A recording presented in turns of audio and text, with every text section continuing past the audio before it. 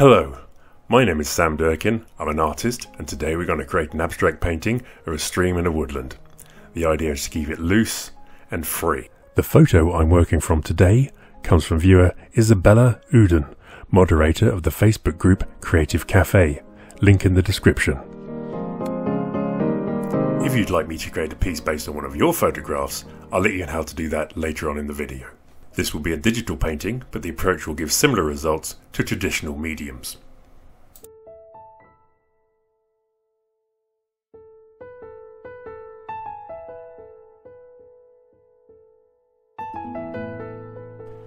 We start out with a quick sketch of the scene, and using the Real Oils Smeary brush, we get down to a rough background.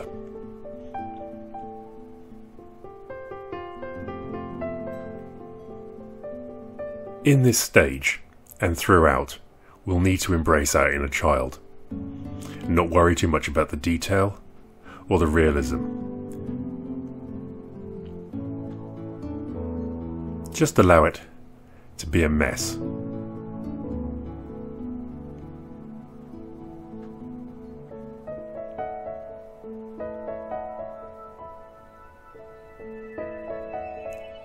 Almost forget your inner critic.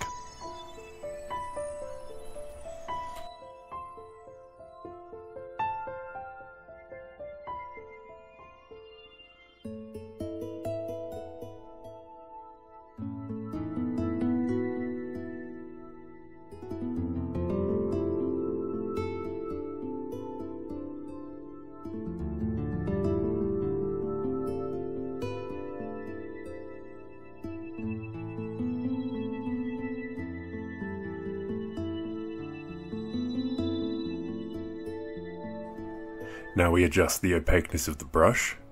This is like adding more thinner or using less paint, and it will mean more blendy effects can happen onto the canvas.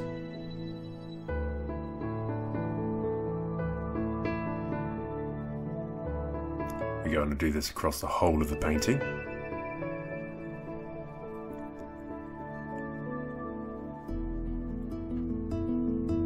Just to give us an almost dreamlike image.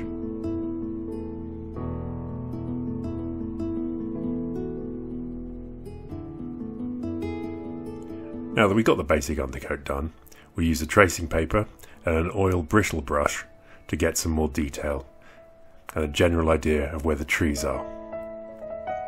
If you're using traditional media, you can either do this by eye or a reference photograph, or use the projector to get a general idea of where things are. Once again, as we work, we reduce the opaqueness of the brush, this time getting more translucent effect, allowing more paint to show through and mix with the strokes. I'm using a flat-headed brush to give a far more chunky and unnatural feel to the work. This prevents us getting too fiddly with our brushwork and gives a more abstract feeling. We add a few areas of blue-grey to the background to give the impression of light coming through the trees.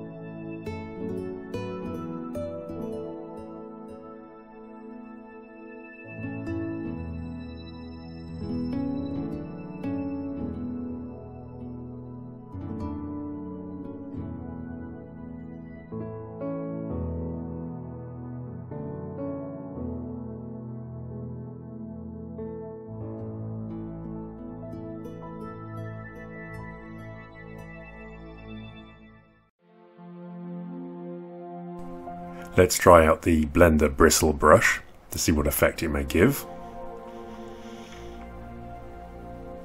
Yeah, that's not bad. It's an interesting effect it gives.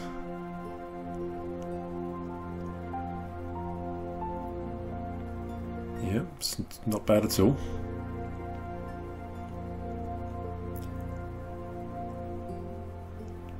Switching to the tracing paper to get an idea of where everything is. Just to get an idea of what it's going to look like. Well, maybe not. Let's go back to the bristle brush. We can use that effect for another time.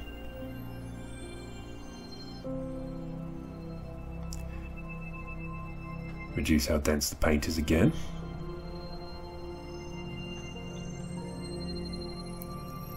And yeah, I think that effect works much better for the water. Sometimes you try things out, you make a few mistakes maybe, and you learn to live with it. Even encourage it to happen. Obviously in a digital painting you could hit undo, but I prefer not to do that.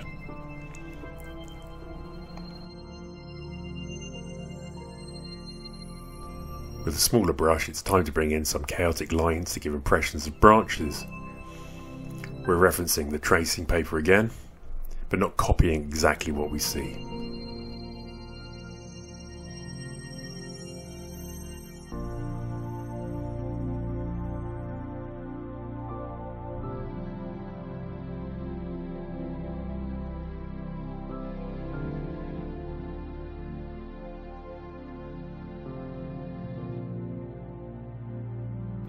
As you can see, I've worked on the painting some more.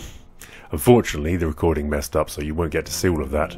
But what I did was I continued to use the bristle brush with a low opaque paint, adding in some extra areas of blue where none existed, just to bring some extra life to the painting.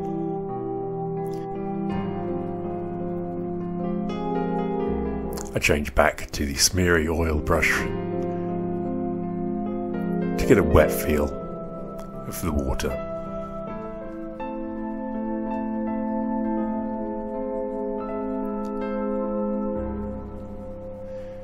Then I changed to a dry palette knife to create some movement into the work. Pushing and pulling the painting backwards and forwards from reality.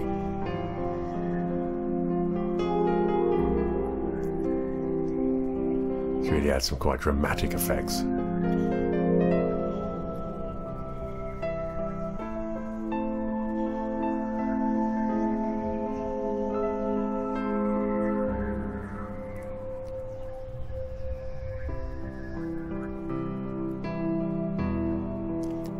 Then back to the bristle brush again,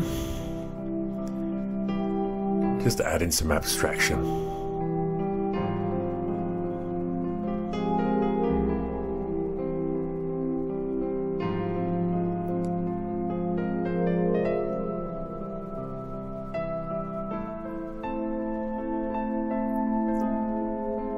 Being extremely bold here,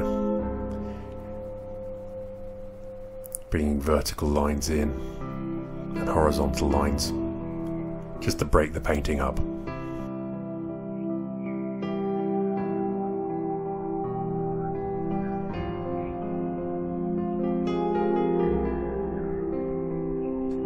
Throwing in some thin brush strokes to give the impression of tree branches, and then a smaller brush to do small vertical and horizontal lines to break the image up and give an impression of what's happening, while also increasing the abstraction.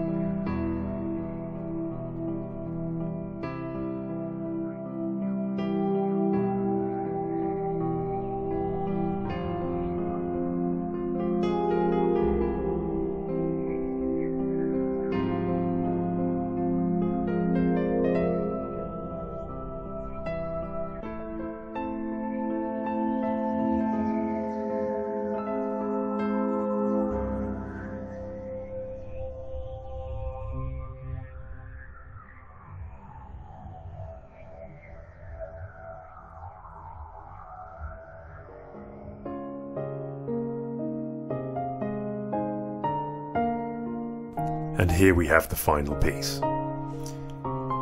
If you'd like your photo worked on by me, visit my Facebook page linked below and send me a message.